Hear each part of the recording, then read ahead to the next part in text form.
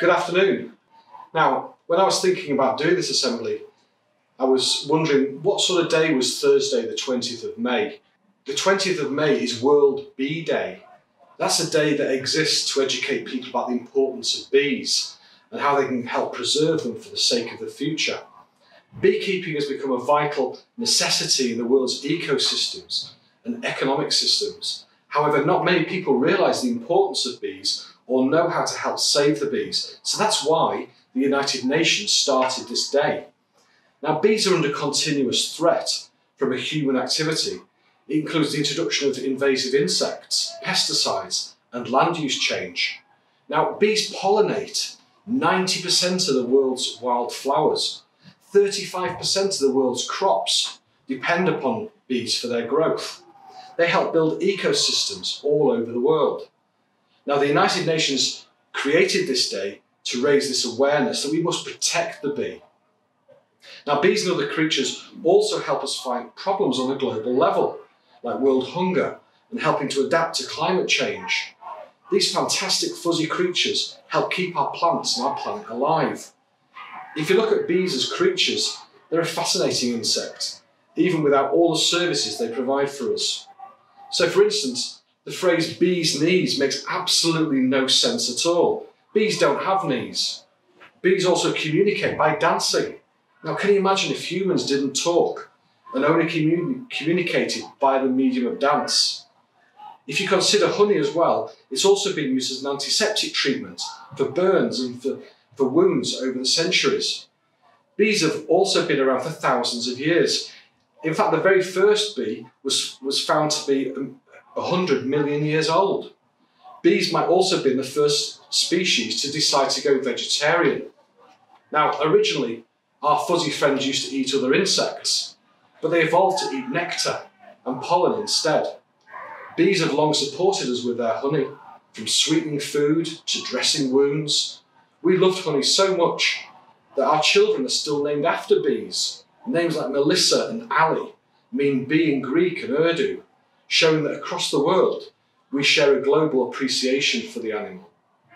Now, surely I cannot continue for the rest of the assembly just telling you about bees. Well, I can, so here's some more facts. Bees are crucial to our economy. Think about that breakfast you had this morning, the jam on your toast, all came about because of bees and their pollination. Our healthy environment, our plants, our gardens, our trees are all bee-friendly spaces. Now, different bees have different personalities. Honeybees and bumblebees are the social ones. Now, there are several lost bee species. We've lost 13 species since 1900, and that's all down to our activity, our human intervention, and the pesticides and pollution. Now, without bees, we are in trouble. Our economy will suffer. Without them, it would cost UK farmers £1.8 billion every year to pollinate our crops. Albert Einstein, the famous physicist, said, if the bee disappeared off the face of the globe, then man would have only 4 years of life left. No more bees, no more pollination, no more plants, no more animals, no more humans. Now, bees clearly live in hives. Perhaps you've seen these hives around the countryside. Now let's just think about how they live in those hives. There's about 40,000 bees in the hive. There's one queen bee. There's thousands of female worker bees. In the summer, hundreds of male drones whose role is to mate with the queen arrive. Within the hive are square and wooden frames where the bees build up the honeycomb to form cells which hold the developing baby bees' honey or pollen. To make 1 kilogram of honey, honeybees fly over 110,000 miles. That's more than 4 times around the world, and travel to over 4 million flowers. So what, you say? So what? Well, it got me thinking. It got me thinking about how this is an analogy for our lives and how we live our life at home with our families, and then when we come to school as well as in our leisure time. I want you to think about the groups and the teams that you belong to as you move through your daily life, as you come to school and as you return home again in the evening. Just think about these pictures here.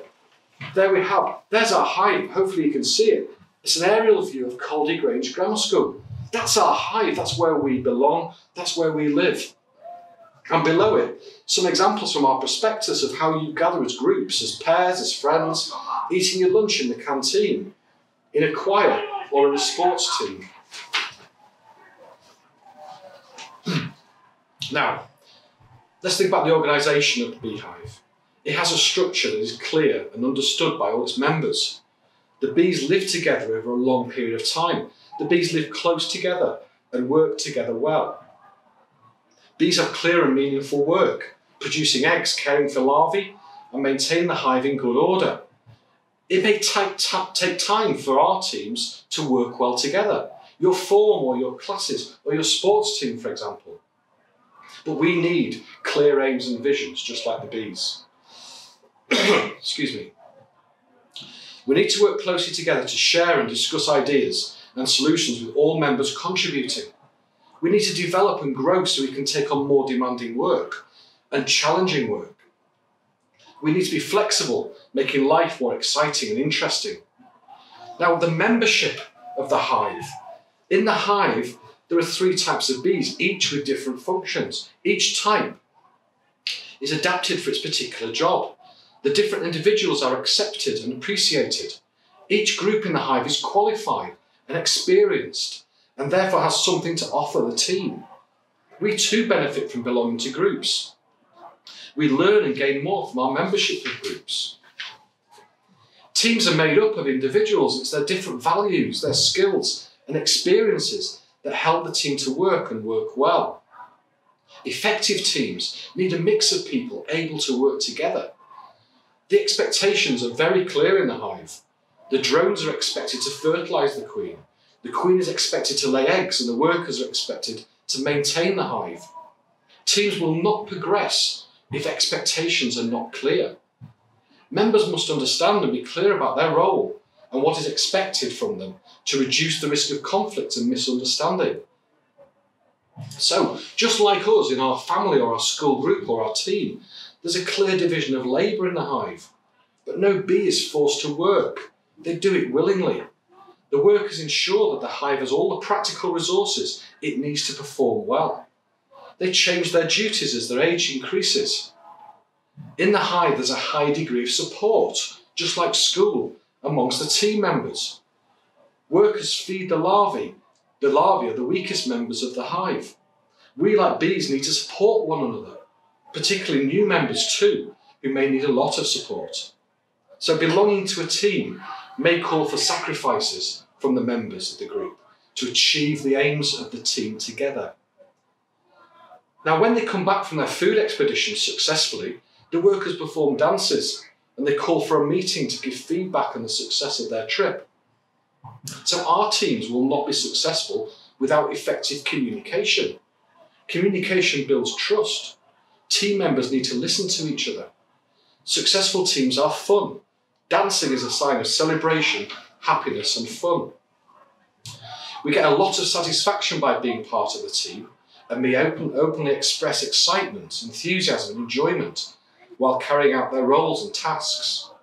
For us, frequent and regular meetings or gatherings play a critical role in the success of our teams. Now, in conclusion, effective teams get the job done. Now, I hope that I've helped you think a little bit about your role and your contribution to the hive that you belong to, whether it be your family, your friends, your sports teams, your clubs, or your maths class. And I'd like to leave you with a final thought. Anyone who thinks they're too small to make a difference has never met the honeybee. Thank you. Have a good day.